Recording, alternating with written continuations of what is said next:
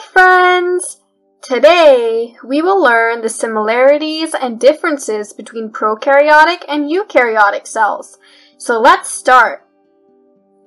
All living organisms can be sorted into one of two groups depending on the fundamental structure of their cells, and these two groups are the prokaryotes and the eukaryotes.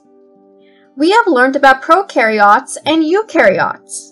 We know that organisms with prokaryotic cells are called prokaryotes, and organisms with eukaryotic cells are called eukaryotes. Prokaryotic cells do not contain a well-defined nucleus or any other membrane-bound organelle.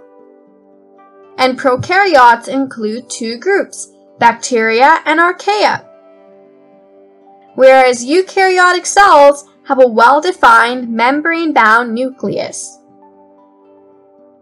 Examples of eukaryotes are endless. All the plants, animals, insects, and you yourself are made up of eukaryotic cells, so we are all eukaryotes. Now, we will be learning some similarities between the two types of cells, as in prokaryotic cells and eukaryotic cells. Both prokaryotic cells and eukaryotic cells contain DNA as a heritable genetic material, and they can reproduce.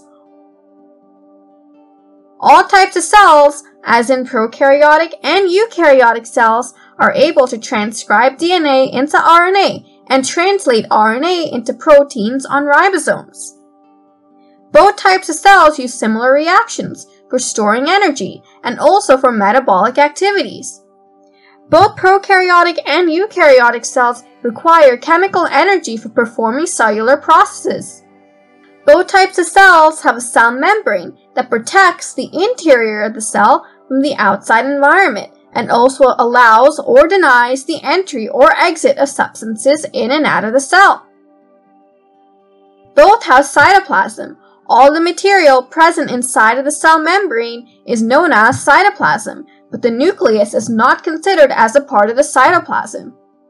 Both have cytosol. This is the aqueous component of the cytoplasm, within which all other parts of the cell are suspended. Both have ribosomes. Both have cytoskeleton, which are small bodies freely floating inside of the cytoplasm. Microtubules and microfilaments constitute the cytoskeleton. And it's the cytoskeleton which gives shape and strength to the cell and keeps other organelles in place. Both types of cells contain nucleic acids, proteins and carbohydrates and lipids.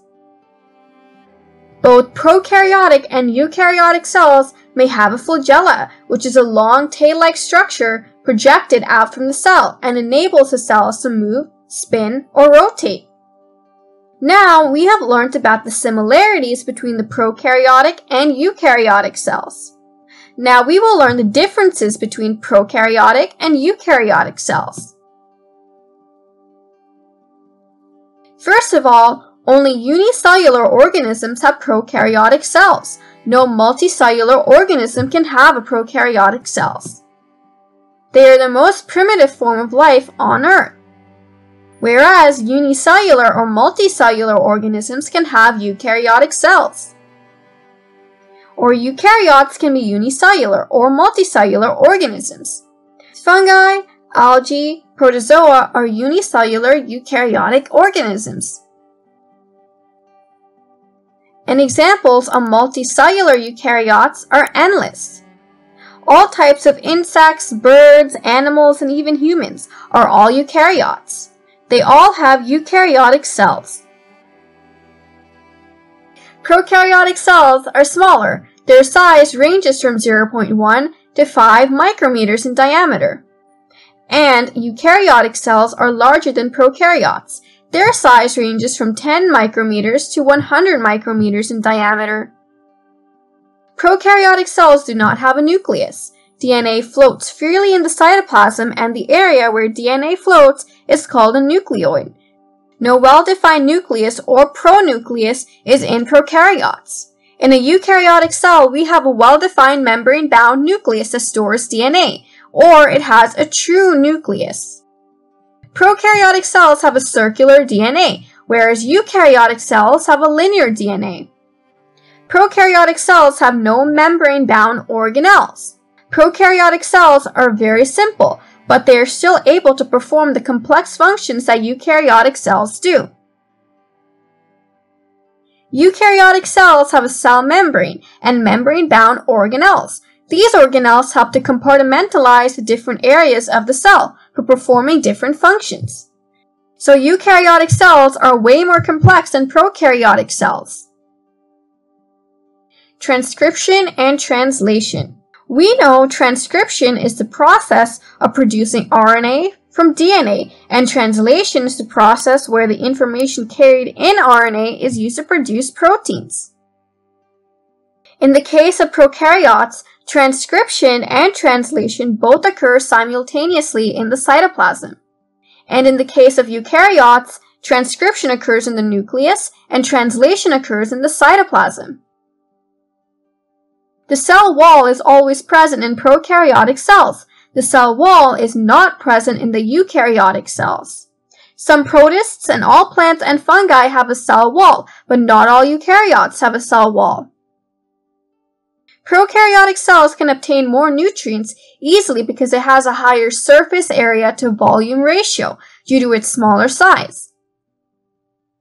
Eukaryotic cells cannot obtain more nutrients easily because it has a lower surface area to volume ratio due to its bigger size.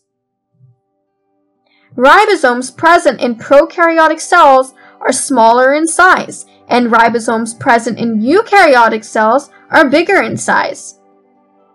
Cell division in the case of prokaryotic cells takes place by the process of binary fission, and cell division in eukaryotic cells takes place by the process of mitosis or meiosis. Some prokaryotic cells may have hair-like structures called pili that help them to stick to surfaces and transfer DNA to other prokaryotes. And eukaryotic cells do not have pili. Prokaryotes have a simple flagellum made up of proteins, whereas eukaryotes have a complex flagellum built from microtubules. So friends, today we have learned about the various similarities and differences between prokaryotic cells and eukaryotic cells. Thank you so much for watching. Don't forget to like, comment, and share this video. And if you want to see more fun videos, you can hit that subscribe button. You can also follow us on Facebook and Instagram for more content. Bye-bye!